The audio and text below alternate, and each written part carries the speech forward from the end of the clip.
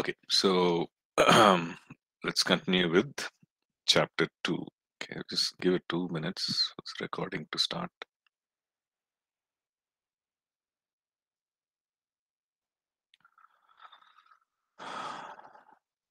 Okay, yeah, so Second Thessalonians chapter 2. Okay, so let me just read. Now, brethren, concerning the coming of our Lord Jesus Christ and our gathering together to him, we ask you not to be soon shaken in mind or troubled, either by spirit or by word or by letter, as if from us, as though the day of Christ had come. Let no one deceive you by any means, for that day will not come unless the falling away comes first and the man of sin is revealed, the son of perdition, who opposes and exalts himself above all that is called God or that is worshipped, so that he sits as God in the temple of God, showing himself that he is God. Do you not remember that when I was still with you, I told you these things? And now you know what is restraining, that he may be revealed in his own time. Now the mystery of lawlessness is already at work. Only he who now restrains will do so until he is taken out of the way.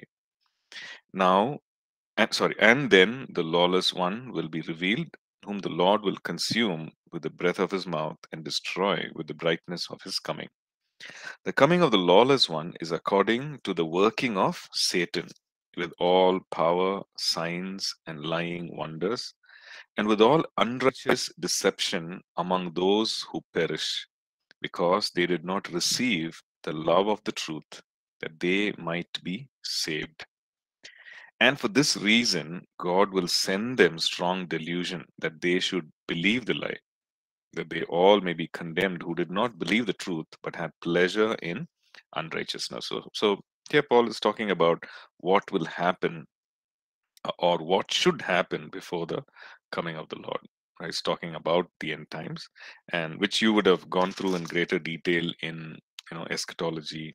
So very clearly saying, don't be shaken in mind. Don't be troubled. Let there be no you know no doubt, uh, either by spirit or by word or by letter. So in the sense, he's saying that either if you receive anybody, if you receive any information like this, like when people come and tell you this, what are they saying? That the day of the Lord is already come. He has come. You're left behind, and and something discouraging. If people come and say that, or even if you receive a letter, you know, as if it's from us. So you're saying, maybe people would write to you saying, okay, this is what Paul has mentioned, and even if they, as if it's from us, they are writing a letter with this kind of teaching. So a lot of deception, right? Um, so if that happens, he's saying, don't be shaken in mind or be troubled. Don't be troubled. Let no one deceive you by any means. That day will not come, the day of the Lord. That day will not come unless the falling away first happens. Okay. So there is great deception and lawlessness at work, and the son of perdition, or the man of sin, is revealed. Okay, he's talking about um, the the man of lawlessness is called the antichrist in epistles of John, and the falling away is referring to you know people rebelling against God, and a lot of them sinning openly, and seems to be some kind of a great rebellion and unbelieving um, uh, nature of these people coming forth. So saying that must first happen, then the man of sin will be revealed, the son of perdition, as he's called. He will be revealed, and he will oppose and exalt himself above all that is called God. So he places himself. Now we don't know how that is going to play out or how that is going to happen, but Paul very clearly says, "Oh, this is how he will exalt himself above everything. He will draw worship to himself, right? So above all that is called God or all that is worship, and that he sits as God in the temple of God, showing himself that he's God. So obviously, demonically energized or demonically anointed, right? So showing himself as God, saying that he himself is God and he needs to be worshipped, right? This is the ultimate thing, right? Um, that man exalting himself to the position and the place of God and demanding worship. Um, we've seen right through, right, in the Old Testament also, we read how in Babylon, where Daniel was, along with Shadrach, Meshach, and Abednego, where the king, put a structure of himself, saying, bow down and worship. So it's not something new, but here is saying that he himself will be in the temple of God, showing himself to the whole world that he is God. And Paul is saying, you remember I taught you these things, right? When I was there, just excuse me. So when I was there, I told you these things. And what is the mystery of lawlessness is already at work, and the one who is restraining it is talking about um, he who now restrains is talking about the God Himself and the Holy Spirit. And of course, there are differing opinions on this. And but he's clearly he's talking about the one who restrains the work of lawlessness, and he moves away, he steps away, or he is taken out of the way, and then the lawless one will be revealed, whom the Lord will consume with the breath of his mouth. Now, the lawless one is in no way is he compared to God, or his ability and power is in no way can be compared to God, can be equated with God. So even though he tries to intimidate and etc. And tries to exalt to the place and position of God, no way can he be compared, because the Lord will consume with the breath of his mouth. It's like one breath going out, and this is it. He will destroy with the brightness of his coming. So darkness has to leave, because the Lord Himself is the light, and he will destroy all works of darkness and the son of darkness itself. Right? The coming of the lawless one, in verse 9 says, is according to the working of Satan. Now we need to understand that is the lawless one. Whatever he does is because of the working of Satan. Is according to the working of Satan. Right? So, which means he is empowered by Satan, and there will be, according to the word used there again is energia, meaning supernatural works, right? Supernatural works, and now the supernatural work is attributed to the devil. Okay, attributed to Satan, saying that it's a supernatural work, but it's a work that is empowered by Satan, and these are the works with all power, signs, and lying wonders. Okay, the person is also working out signs and working out lying wonders. So it's called lying wonders because it's not pointing to the truth. Now, when the Holy Spirit works, when the Holy Spirit ministers, or when He brings about signs and wonders, we notice that it's always for the edification of the church. Right? We read in 1 Corinthians 12, it's for the profit of all, it's for the benefit of all. Okay. We also see that the Holy Spirit, through whom these um, gifts and the miracles and everything is done in the life of the believers and out through the believers, always exalts the Lord. Okay, John chapter 16. It always glorifies Jesus. Okay. Now these are lying signs and wonders because it says Verse 10, with all unrighteous deception among those who perish, because they did not receive the love of the truth that they may be saved. Okay, so it's unrighteous. First of all, it is not righteous. It is unrighteous deception, and it is done among all those who are perishing. Okay, because those who did not receive the of love of the truth, and be to be saved. Right. So for this reason, saying that God will send strong delusion. Okay, because they something that we see again in Romans 1. You see that. Let's just turn there for a minute.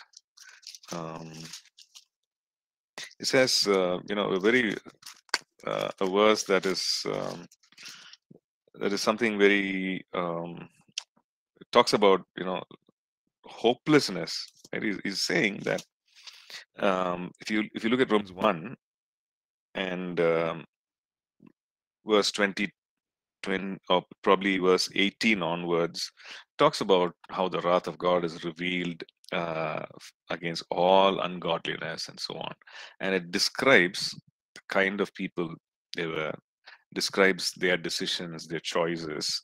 Like in verse 22, it says, professing to be wise, they became fools, changing the glory of the incorruptible God into an image. And verse 24, it says, therefore, God also gave them up. Okay. It's like God giving them up, saying, okay, you're continuing to rebel, continuing to, you know, um, give yourself to uncleanness and untruth and lies and everything. So it says God gave them up to uncleanness.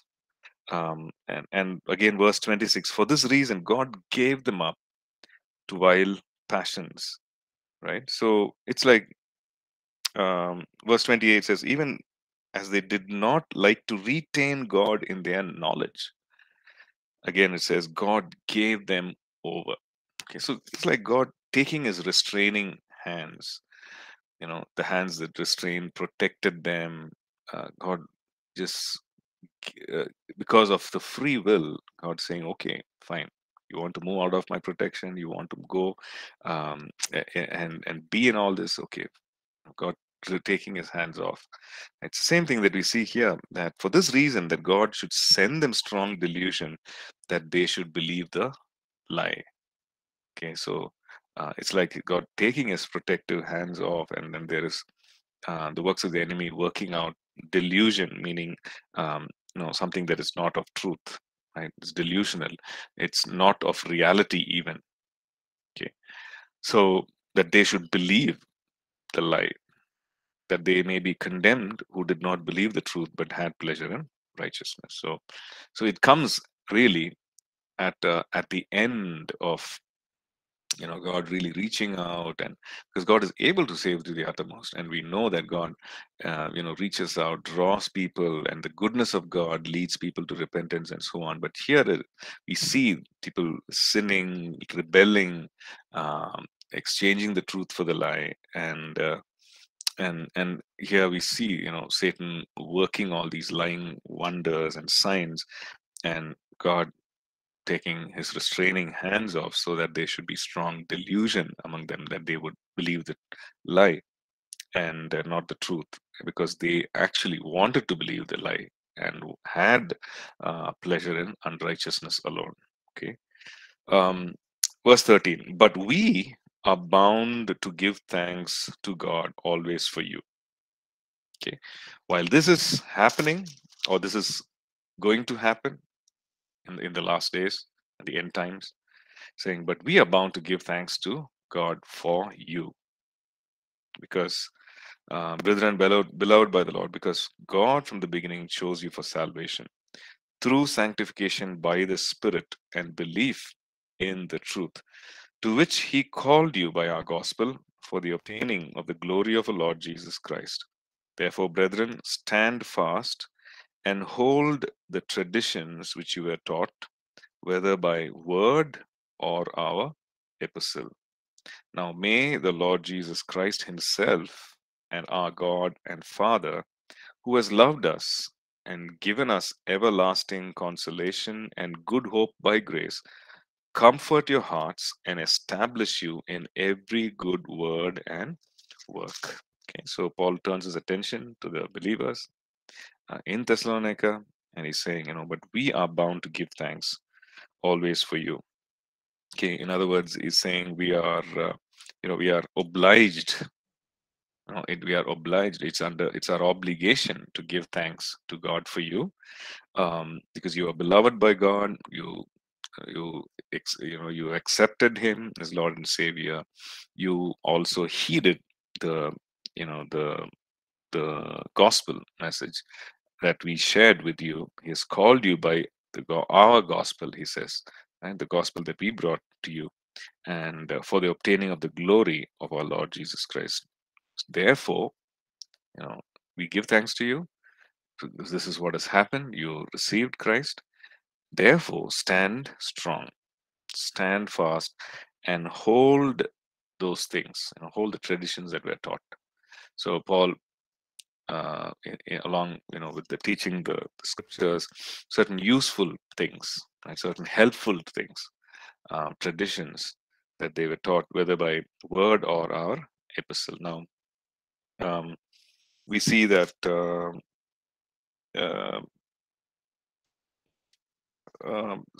he also talks about these to the Corinthian church. Okay, sometime later when he talks to the Corinthian church, he talks about these traditions. So some things that were sometimes good and helpful, maybe about the sacraments in the church and so on, like the Lord's Supper and baptism and all those things which were helpful and which is the truth, which had a lot of significance, spiritual significance. So he's he's saying you hold fast these things that you were taught, either by word, meaning as we were there, we taught you, or by our epistle, we have written to you. So you need to hold fast to these things. Don't let them go. Have a strong grip on these things. Okay, so hold fast. And which is verse 15. Okay, verse 15 and 16. Right. So hold fast, stand fast, and again, it means to be firm and to keep going. Okay, to be firm and to keep going no matter what, persevering. Okay, or to keep standing in the truth and uh, not giving up, not letting go, not giving up. Okay, so hold on to these things, um, have a strong grip, or take possession of these things, right? Stand fast and hold the traditions. Hold fast to the traditions that you were taught. Verse 16. Now may the our Lord Jesus Christ Himself and our God and Father, who has loved us and given us eternal, everlasting consolation and good hope by grace. So He has given us everlasting consolation. Okay, everlasting, so never ending. Okay, so that's of course, again, we see it is the work and the ministry of the Holy Spirit, the one who's the comforter, the one who's the counselor, the one who also consoles, right? The one who is help is the Paracletos, who comes alongside to help. So Paul is saying, who has given us everlasting consolation and good hope by grace.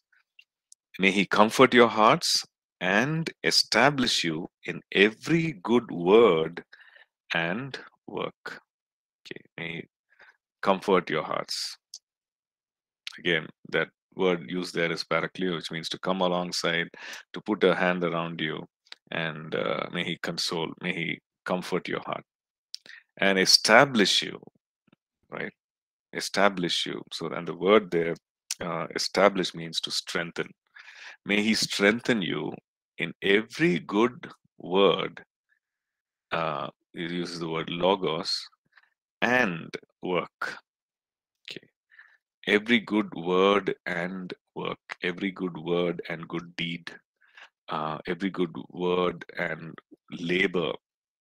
Okay, may the Lord comfort your heart and establish you and strengthen you in every good word and uh, deed.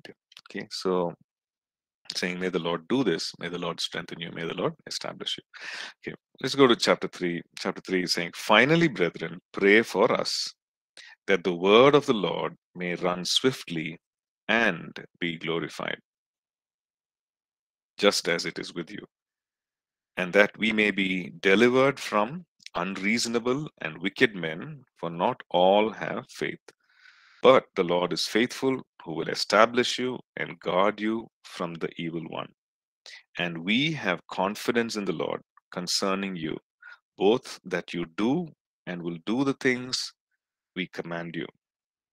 Now may the Lord direct your hearts into the love of God and into the patience of Christ. But we command you, brethren, in the name of our Lord Jesus Christ, that you withdraw from every brother who walks disorderly and not according to the tradition which he received from us. For you yourselves know how you ought to follow us. For we were not disorderly among you, nor did we eat anyone's bread free of charge, but worked with labor and toil night and day, that we might not be a burden to any of you. Not because we do not have authority, but to make ourselves an example of how you should follow us. For even when we were with you, we commanded you this: if anyone will not work, neither shall he eat. For we hear that there are some who walk among you in a disorderly manner, not working at all, but are busybodies. Now, those who are such, we command and exhort through our Lord Jesus Christ, that they work in quietness and eat their own bread. But as for you, brethren, do not grow weary in doing good. And if anyone does not obey our word in this epistle, note that person and do not keep company with him, that he may be ashamed. Yet do not count him as an enemy, but admonish him as a brother. Now may the Lord of peace himself give you peace always in every way. The Lord be with you all. The salutation of Paul with my own hand, which is a sign in every epistle. So I write, the grace of our Lord Jesus Christ be with you all. So in closing remarks, he gives some instructions. He has some requests. The first one he says is pray for us. Okay, pray for us, and he says this, right. In Timothy we read this, and in several other places also we read this, that Paul requests the church to pray for him, pray for the ministry, that there might be a door of opportunity open for them to share the gospel. It's always that, whenever he says pray for us, it is this. Here also he says, whenever he says pray for us, it says that the Lord, the word of the Lord may run swiftly and be glorified. So there is always this request for prayer. There is always this focus. Whenever he's requesting prayer, it's to do with ministry. Whenever he's requesting somebody to pray, it is to do with this, that the ministry will be good, that the word will be, there will be opportunities, that the Lord will give them utterance, that he will may be able to share effectively the revelations which the Lord had put in his heart. It is always this. So similarly, he says, and may the word of the Lord run swiftly and be glorified, just as it is with you. Now the word has come, and you have received it, and your lives are changed, and that's the way where the word is glorified. And now the people who have received and have their lives changed, they are esteeming the word, right? They are giving respect and honor to the word of God, and so that is the way where the word of God will be glorified. So he's saying, pray that we will do this, that we will minister in this way. And secondly, he says that we may be delivered from unreasonable and wicked men, for not all have faith. So second thing he's saying about is saying pray for opposition. Pray for the kind of persecution that we face. Just pray that there will be deliverance, that we will be delivered from unreasonable men. and wicked men. Okay, not all have faith. So pray. The Lord is faithful, who will establish you and guard you from the evil one. Okay, and we have confidence that you will do and will continue to do the things that you do, and will continue to do the things that we command you. Okay, so and then he says, may the Lord direct your hearts into the love of God and the patience of Christ. So two important attributes, right? Two important characteristics. One is the love of God, that is the agape of God, that your hearts may be directed into it, that channeled into it, right? So that you will experience it. And Paul also, writes in the earlier epistles also, that you may know the length, the depth, height, the width of the love of God. Right? So that's one of the things that he prays for the church. So here also he's saying that may your hearts be directed into the love of God and into the patience of Christ. Okay, so which is really, he's talking about Christ likeness.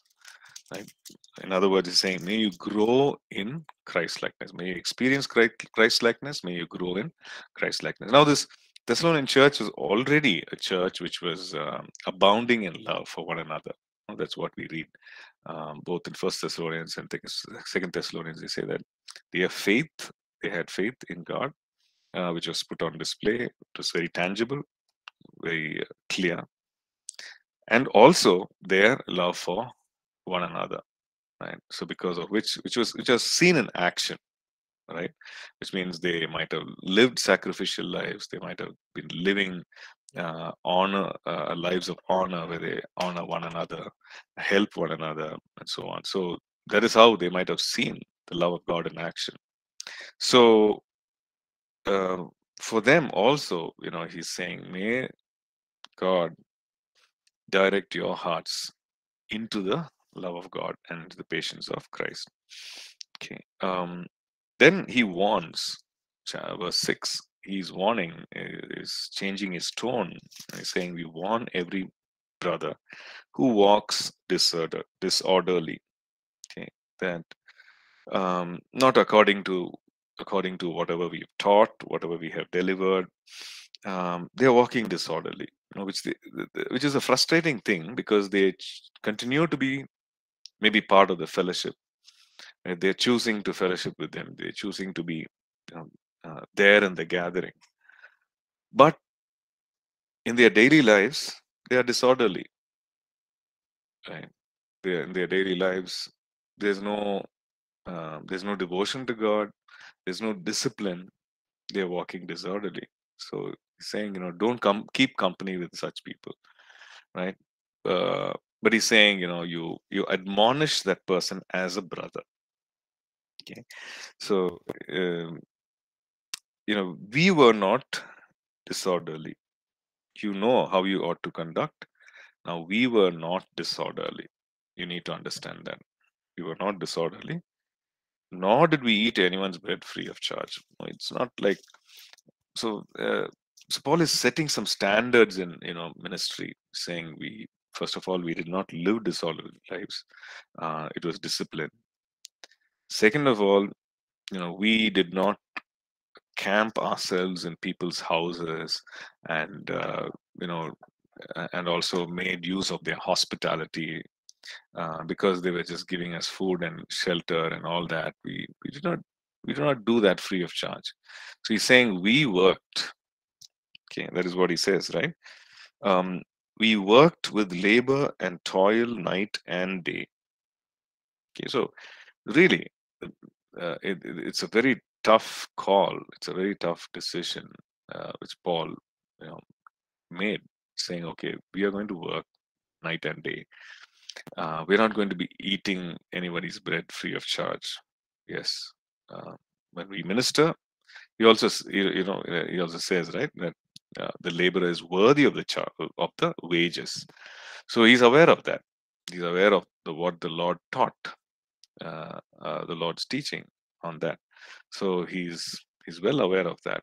But in this situation, um, and even with the Corinthians, we see the similar thing, saying that I'm just going to labor, and we're going to work, and we're not going to receive uh, anybody's, we're not going to abuse anybody's hospitality. Right? So it was a life which was lived above reproach. Nobody could point any fingers and say, okay, this is what they did. No, they spoke the word in a good way, but then, this is how they lived. Nobody could say that, right? So we did not eat anyone's bread free of charge, but worked with labor and toil night and day, that we might not be a burden to any of you. And also, he says, not because we do not have authority, but to make ourselves an example of how you should follow us. So, really, that is why, with all confidence, he could say, imitate me, right? Or imitate us, even as we follow Christ. Um, be imitators of God as dear children. And he says, imitate me, even as I imitate Christ. So, so he's saying, that we are making ourselves an example. So this is a pattern. We're making ourselves as a pattern, that you can follow. Okay, which is quite something. Which is a really, mm, a decision that taking, and he's taken, and it's a testimony to everyone around, and also it would help distinguish, the false teachers, the false ministers, from Paul himself, who's true and authentic, right? So, that is one way by which he is setting that pattern, setting that example, for others to follow. So it's like a pattern, right? It is a some kind of a pattern that they can look at and then say, okay, I want to do the same thing. Like, it's talking about an image, right? An image that you can look at, image that is on display, and say, okay, I want to be like that. Even I want to do the same things, right? In my ministry, even I want to do the same thing. So Paul was raising up leaders, right? Raising up the church, raising up the leaders, and because of which we see that, they would also go share the gospel. They would also teach the word, as how he taught them. So he's saying, this is an example of how you should follow us. Okay. For we hear that there are some among you in a disorderly manner. Now, he goes on to explain what is this disorderly manner. Okay. They were not working at all. Okay. So when we say work, it's not just, it's not just physical labor, or so-called secular work, but also, the work of ministry, right? So they were not working at all. So they were just busy. They were going from place to place. Probably they would just show up at meal times in people's houses. Maybe breakfast there in one house, lunch there in the same house, dinner they are going to some other house. So they are not working at all. They are busy bodies, he says. Um, and those who are such, we command and exhort through our Lord Jesus Christ. Okay, so two things. A command is to be obeyed. That is why, we issue a command. A command is something that is to be obeyed, and also mixed with encouragement, right? So he's saying exhort.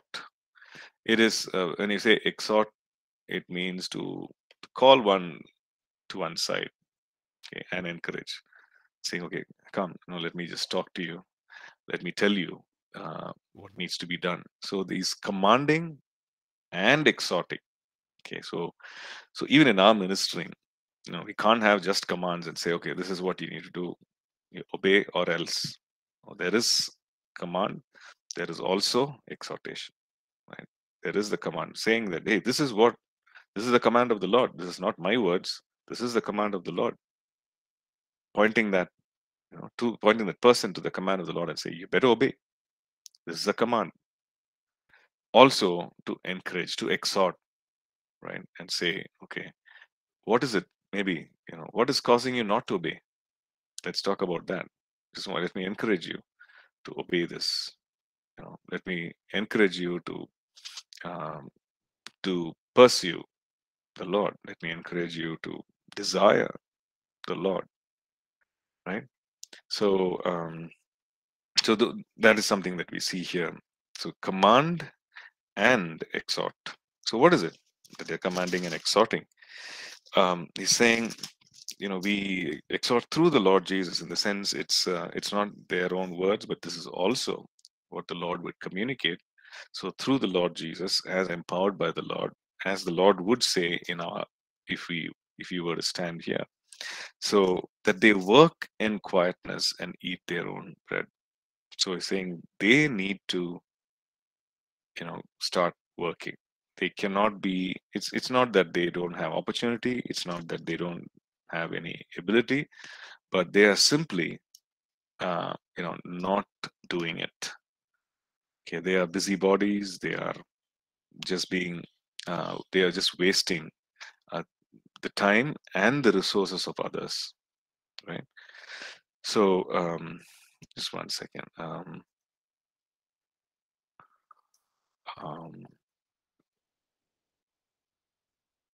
yeah.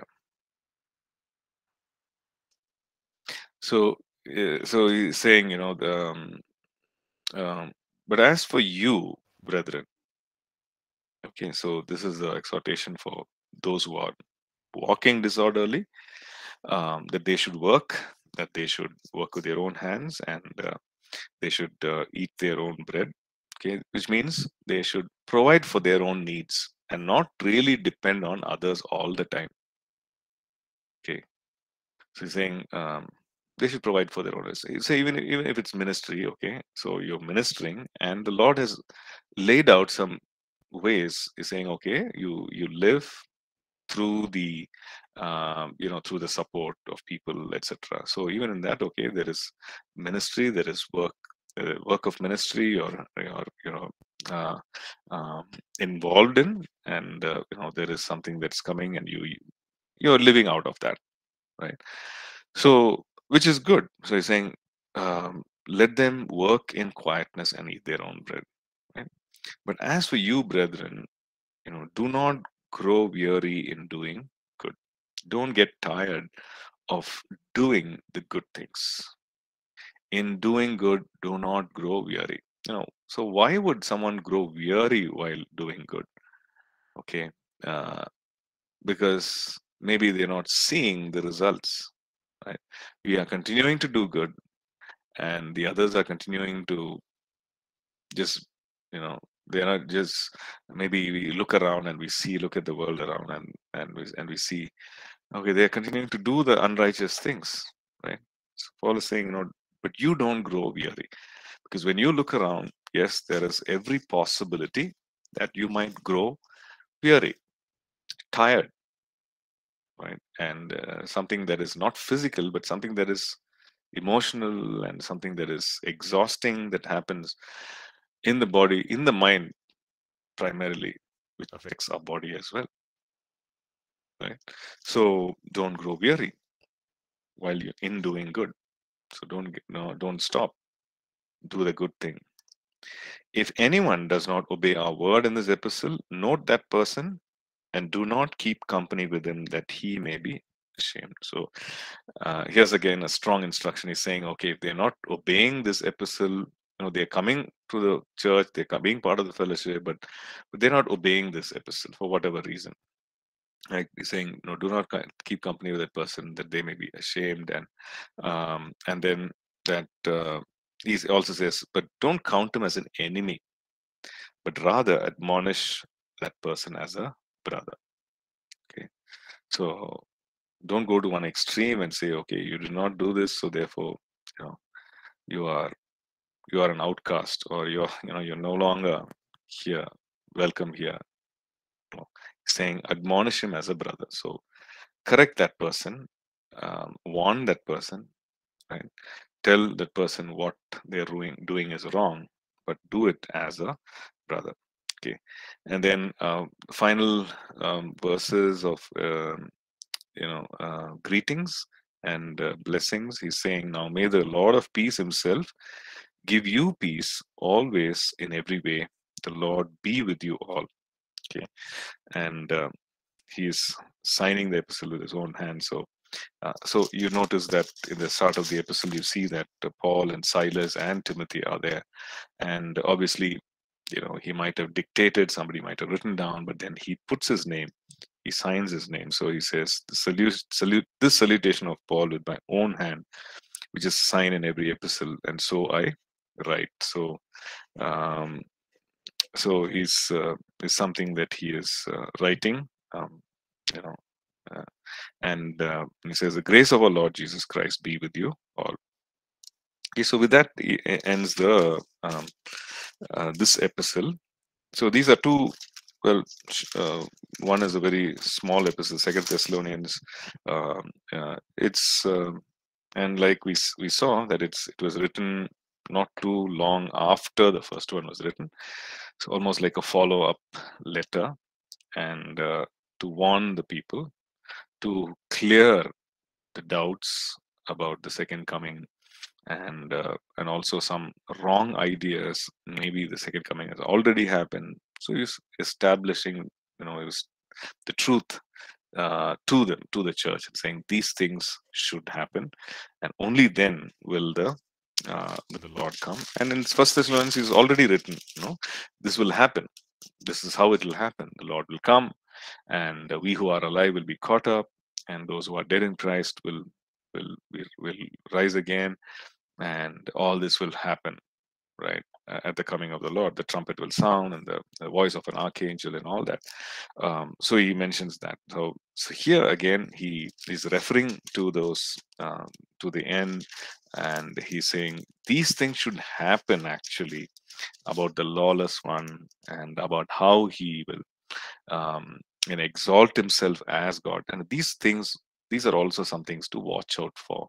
So don't think that the Lord has already come, and all this has not happened.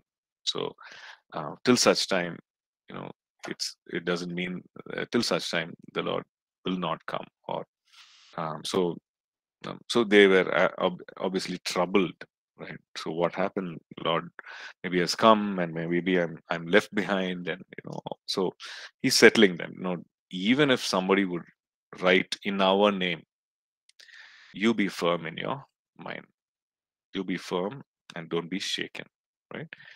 And of course, we see in chapter 2 and chapter 3, we see those instructions on how they need to stand fast, and how there will be lying signs and wonders, right? So lying signs and wonders by the evil one, and among the people who are, those are things to see.